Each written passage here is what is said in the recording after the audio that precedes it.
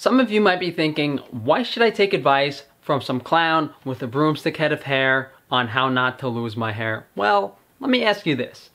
Would you take advice on how to lose weight from a fat person?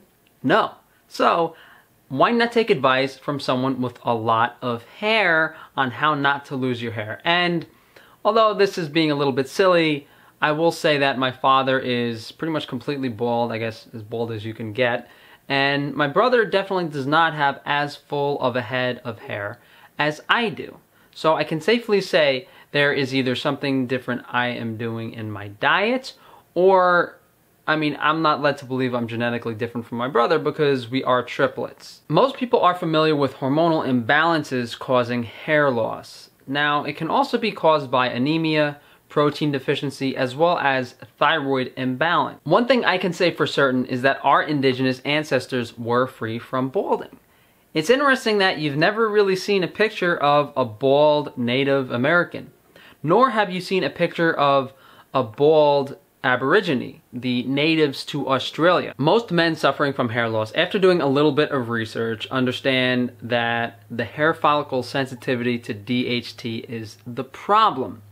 What I can say is, if the parents had optimal nutrition during conception, if the mother had proper nutrition during pregnancy, nursing period, if the child grew up with enough nutrition in their diet, I would have the utmost confidence that their hormone levels are proper and balanced and that they would not lose their hair.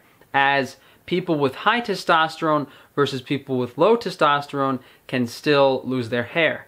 There is just a genetic sensitivity of the hair follicles to DHT. What makes the most sense to me is possibly your body needs nutrition for other aspects, considering how nutrient depleted our current diets are. Unfortunately, most people don't get adequate nutrition, let alone optimal nutrition. Now, does that really have an effect on hair loss? Some of our ancestors thought so. Here is a clip of Bushman hunters in the Kalahari. The hunter can drink the blood. When the meat is so small, this is all he can have. Why should he get more? There are many to feed. Of course, if he ate more meat, his hair might grow stronger.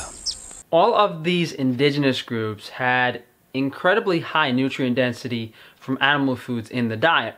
So if we replicate this, as well as replicate possibly their lifestyle of being in the sun, getting adequate vitamin D3 exposure, in addition to exercising, it's safe to say there is nothing else we can be done from a nutrition standpoint in order to prevent hair loss. I read a lot about people on the keto diet, on the zero carb diet, switching over and experiencing hair loss, but all of my clients and the people I've guided through transitioning didn't seem to have that problem. So through my anecdotes and my understanding, there is definitely some missing element to keto and zero carb diets compared to what I do, whether it's vitamin D3, the increased nutrient density of vitamins A and K2 in the diet.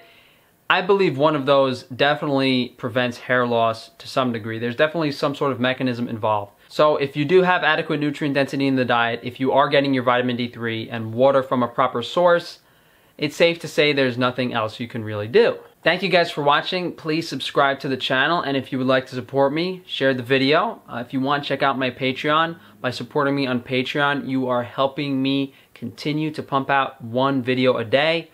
Follow me on Twitter, follow me on Instagram. If you guys would like, check out my Amazon shop, and if you would like to reach out to me for one-on-one consultations, maybe prevent a few follicles here and there from leaving your head, you can reach out to me, frankatufano@gmail.com, or send me a message through the website below in the description.